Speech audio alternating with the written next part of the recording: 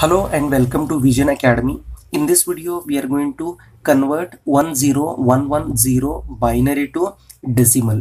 So let us write the steps. Step number 1, multiply each bit of a given binary number by its positional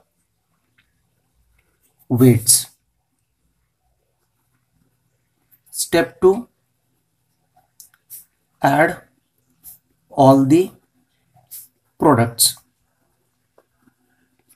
Now let us count the bits from the right hand side.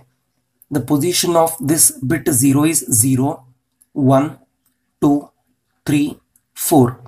Here I'll write 1 into 2 to the power 4.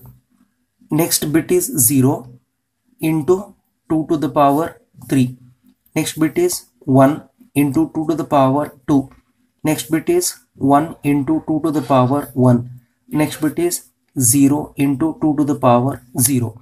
Step 2 says add all the products. So here I'm going to add all of these products. Now let us further simplify. 2 to the power 4 means we have to multiply 2 4 times. 2 2s are 4, 4 2s are 8, 8 2s are 16. So 16 1s are 16 plus 0 into anything is 0. This plus as it is. 2 to the power 2 means 2 is to be multiplied twice. 2 2s are 4, 4 1s are 4 plus 2 to the power 1 is 2, 2 1s are 2 plus 0 into anything is 0. Now let us further simplify.